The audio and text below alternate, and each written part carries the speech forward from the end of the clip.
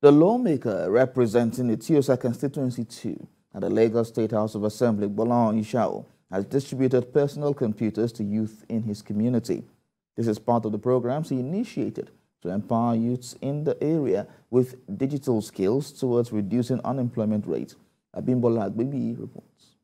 According to reports by the National Bureau of Statistics, the youth unemployment rate in Nigeria is expected to reach 57% in 2023. As worrisome as this may sound, this lawmaker in the Lagos Parliament seems optimistic about the numbers coming down. Business of data management is what is on the table now. Gbolahan Yishawu has introduced a youth employability support initiative for people of Tiosa Constituency 2 of the State Assembly, which affords them the opportunity to acquire skills in digital marketing. We are all aware of people that become millionaires from making use of a data skill in the IT environment. So it's very important that we also provide this training for our constituents so that they can take advantage of the benefit that industry is building.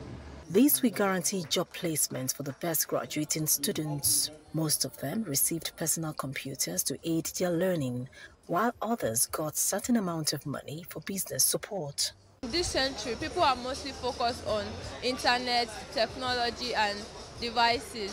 So now with having this digital marketing skill will make me be able to acquire an high-paying skill in this century because marketing skill is a huge skill.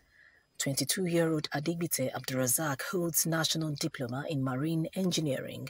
Abdulrazak explains that lack of access to funds is one of the reasons he couldn't further his education. He sees the program as a glimpse of hope. I feel so excited because I've been asking my dad for that. My father told me that he didn't have much to buy a laptop for me now.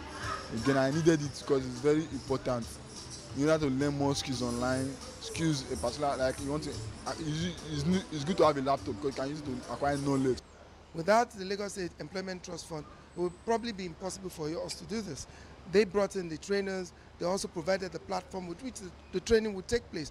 We just needed to support our beneficiaries, the constituent, with the necessary tools. So this means that he's forward thinking and he's thinking about young people and how they would get the right employment. He's not giving them fish, he's teaching them how to fish, but also how to fish in foreign currency because the opportunity is there.